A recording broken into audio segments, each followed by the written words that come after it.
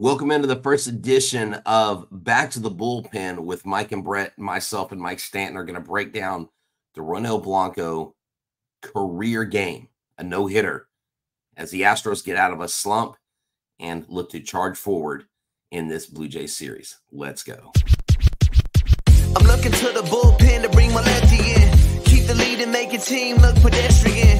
It's in your wheelhouse, we'll swing for the fence. You know it's money around here, and I ain't talking expense. Strike one, heat low in the way, you can't hit it. You know you wanna start a rally, but you better forget it. Strike two, off speed, same spot, your car looking. Get ready at the plate, this time you're not cooking. Strike three, swinging out of the zone. You ain't even touch it first. Tell me how they gonna drive you home. Walking back, looking like we ain't cool then. The game's over, might as well put them back to the bullpen, oh yeah. Here we are, Mike. We are ready to roll, ready to rock our first episode, man. I'm excited. Back to the bullpen, baby. Yes, here we are. What a song, by the way. That's awesome. I know. Mark Drew, local artist, did that for us. He sends his regards to you. He said he thought it was really cool that we were doing this together. And when I asked him to do it, he didn't even hesitate. He got to work on it right away. Wonderful. So, Mark Drew, thank you so much. Can't wait to meet you, Mark. You know, Mike, what a night to have our premiere episode. I mean, this is gonna drop midnight, or a little after, and we've got so much to talk about. I mean, this team. You would have thought the end of the world was here.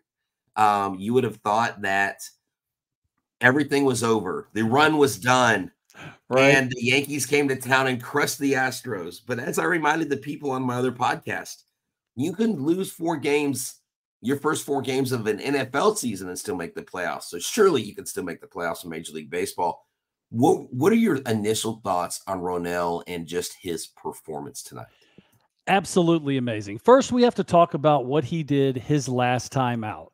Okay, he pitched 4 1/3 innings against the Sugarland Space Cowboys. He struck out 10. And oh yeah, on that day, his wife also had their first child. So what a day he had. Now that was the last exhibition game prior to the regular season starting.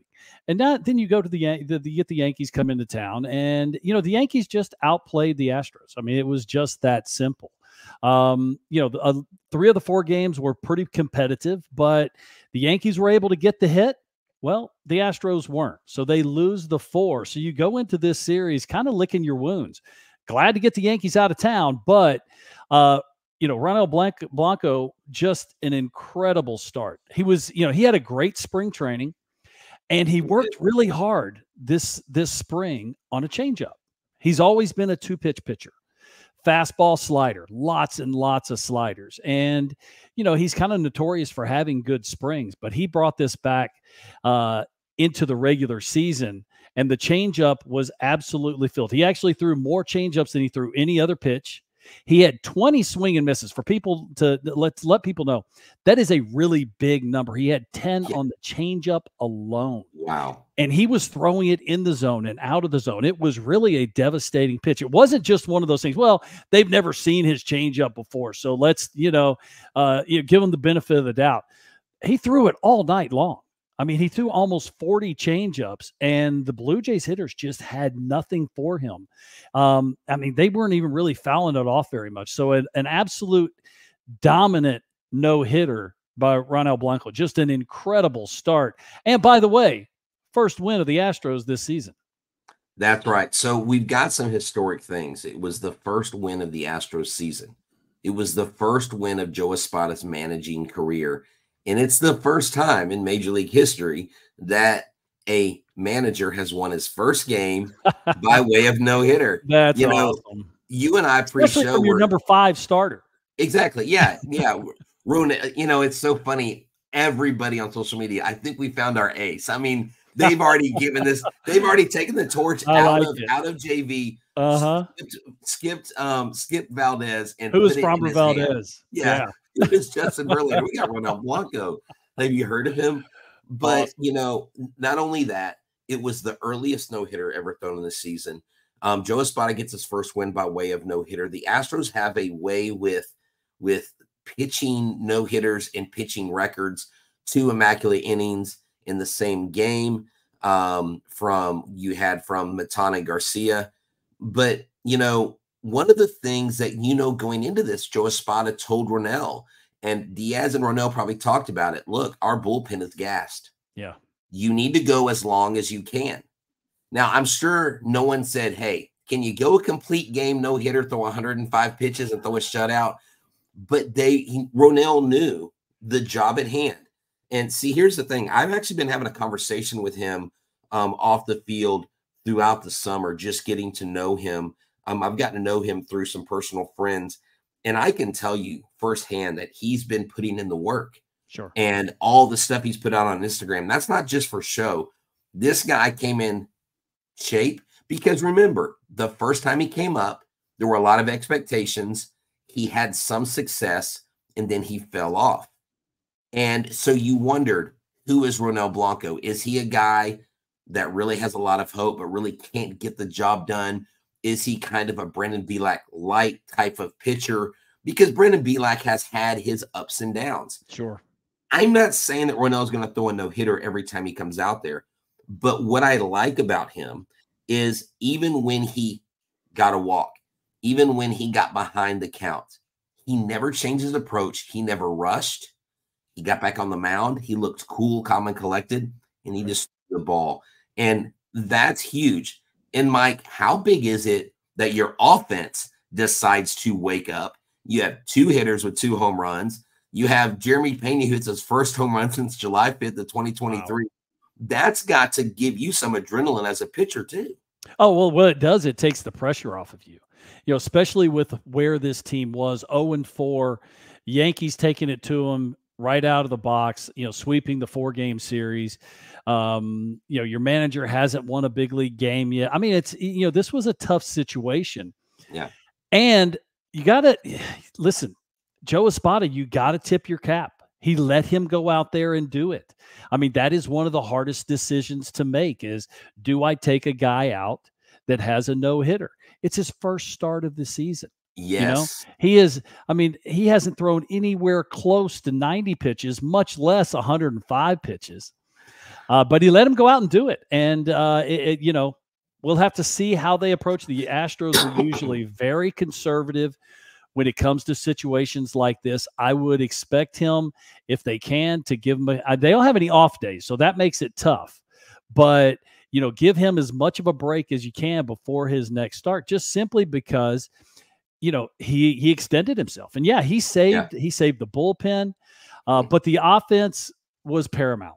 The stress of the game is not on every pitch when your offense scores early, and that's why, and I'm not going to say he pitched any differently, but there just wasn't the stress of the ball game on every single pitch like it was if it was a 0-0 game.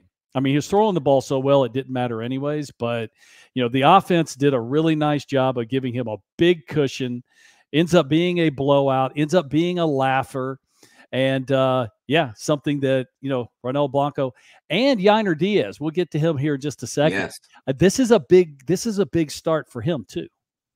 Because after 4 games, you literally heard people saying, boy, don't you miss Maldonado now?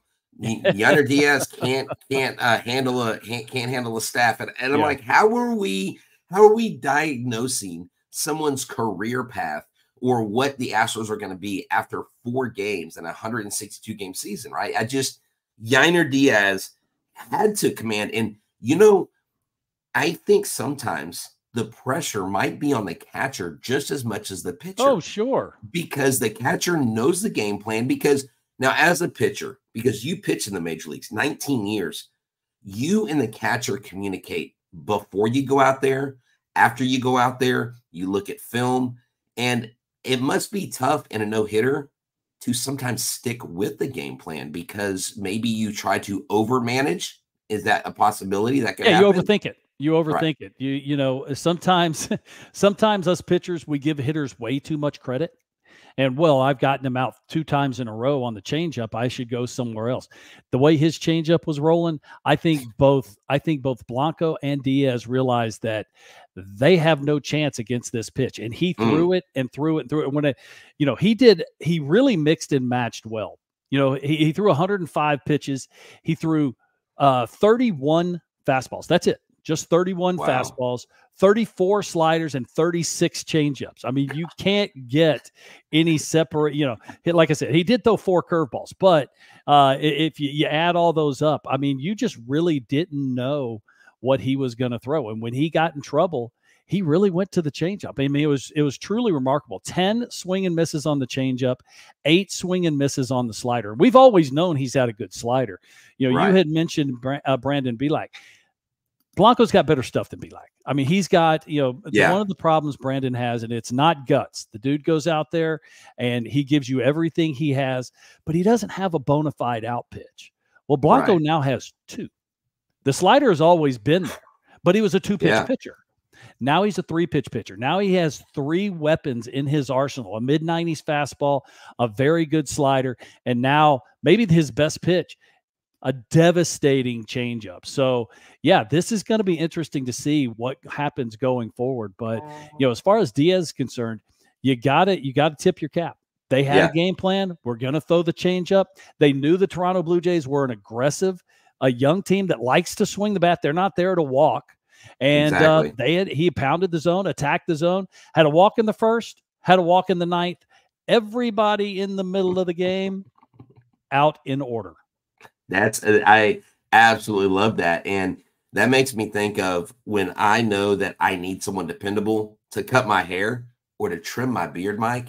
I go to state-of-the-art barbershop, 1616 South Friendswood Drive. They are our first sponsor. They have men's haircuts, kids, beard treatments, hot towel shaves, facials, and eyebrows. And I can tell you they're open on Tuesday through Saturday. Appointments are preferred. If you go look them up, look up state-of-the-art barbershop in Friendswood. Ever Cruz is the owner, and there you go. And he has agreed to he is my barber. I don't go to any other barber in town. And if you're in the Friendswood area, if you're down in Southeast Houston, check out State-of-the-Art Barbershop today, because I guarantee you'll be getting a fresh cut and get your edge up there. So look, with this game. So Mike, this is the first game that I've attended where a no-hitter has been thrown. I've been to walk-off wins. I've been to World Series clinching wins, Game 6, 2022. I've been to a World Series win game. I was at the Garrett Cole 15 strikeout game. I was at the beleaguered Albert Pujols game in Minute Maid Park. I saw the last division clinched in Astrodome history, but I've never seen a no-hitter thrown. And I didn't realize it was a no-hitter until the 6th inning. And that's what leads me into my next topic for you, because you've been in the big leagues. The first thing, the dugout. How do you conduct yourself in the dugout when this is going on? Well, you know how superstitious baseball players are. And yes, I said superstitious because it really has nothing to do with it. But you know the old cliches. No one says anything to the pitcher. No one says the word no hitter.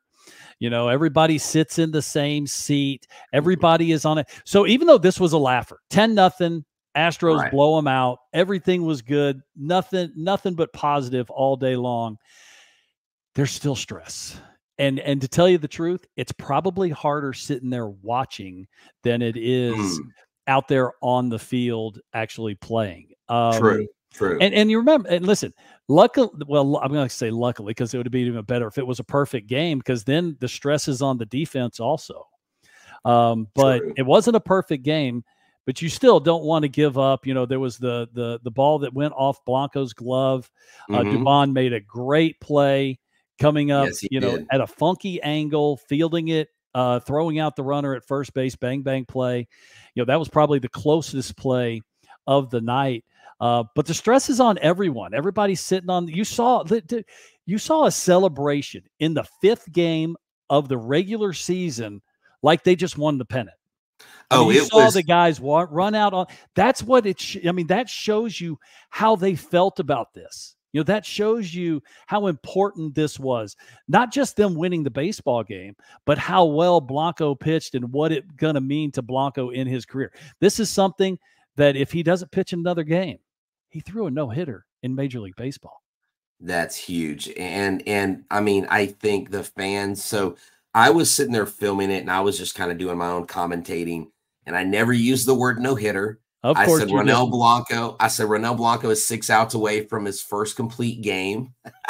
I use the term complete game because, and I know TK and Blum do a really good job of not saying it on air because they don't want to be told. Hard. It's hard. And listen, to tell you the truth, the broadcast team, that's the one place it doesn't matter because you're really telling a story. Well, I would love to say, I want to know, I'm going to have to talk to Steve Sparks tomorrow and see if they said no hitter because you're on the radio. I mean, you're painting a picture. It's even more important on the radio. Right. It is. But knowing Steve is a superstitious kind of guy.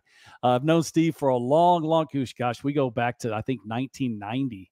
Wow. So yeah, Steve and I go way back. So I'm gonna say that he did not say no hitter. Awesome. I love that. And you had mentioned, I mean, this is only his 8th big league start. 8. Incredible. And I mean, and again, you have Yainer Diaz hit 2 home runs. Jeremy Pena gets off the schneid, hits that home run. And then Kyle Tucker not only hits a home run to left field, but he hits a home run to right field too. He spreads the ball around the park.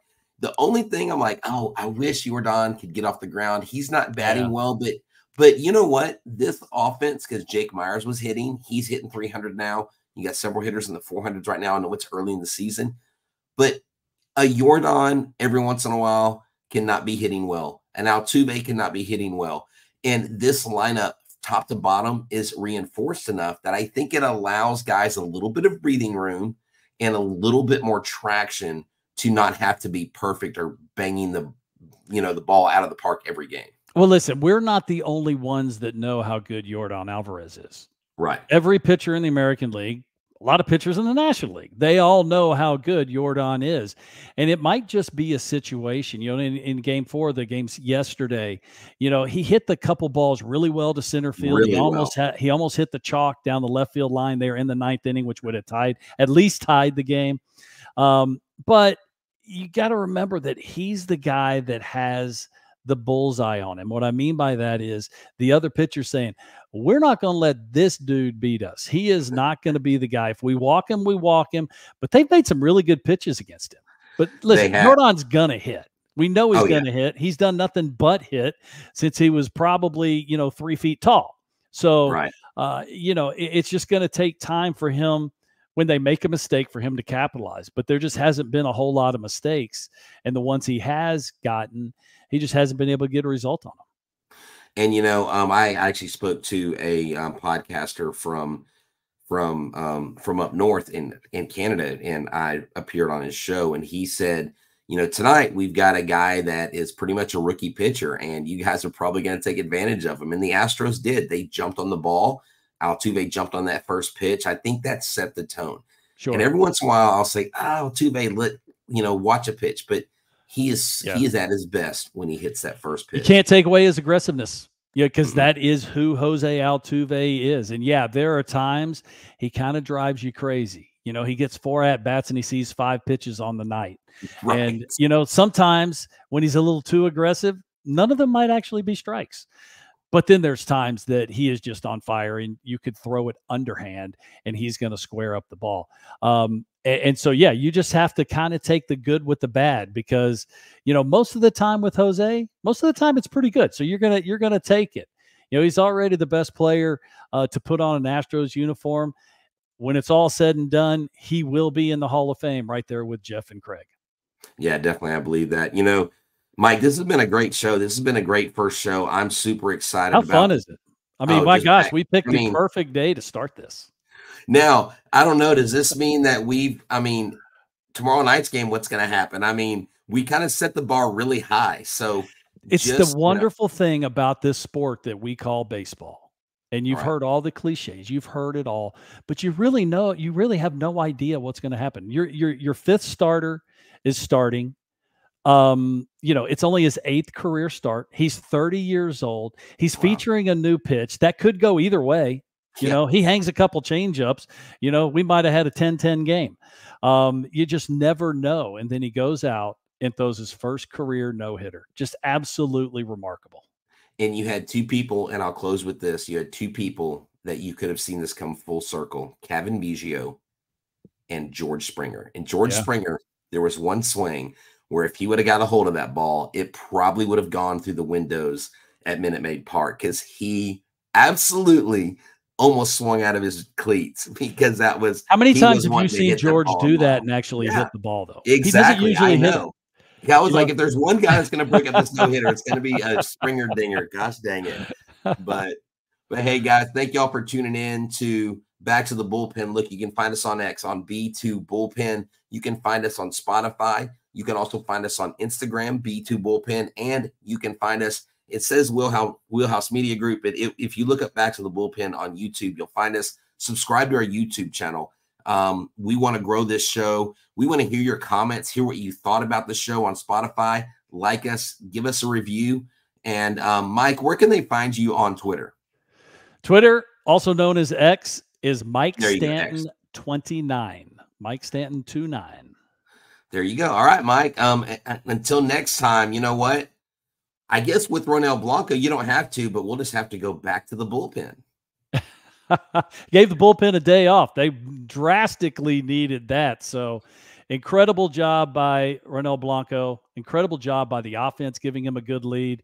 This was a good first win of the 2024 season. All right, we'll see y'all next time, and we're out. I'm looking to the bullpen to bring my lefty in. Keep the lead and make your team look pedestrian. It's in your wheelhouse, we'll swing for the fence. You know it's money around here, man, I ain't talking expense. Strike one, heat low in the way, you can't hit it. You know you wanna start a rally, but you better forget it. Strike two, off speed, same spot, your car looking. Get ready at the plate, this time you're not cooking. Strike three, swinging out of the zone. You ain't even touch it first. Tell me how they gonna drive you home. Walking back, looking like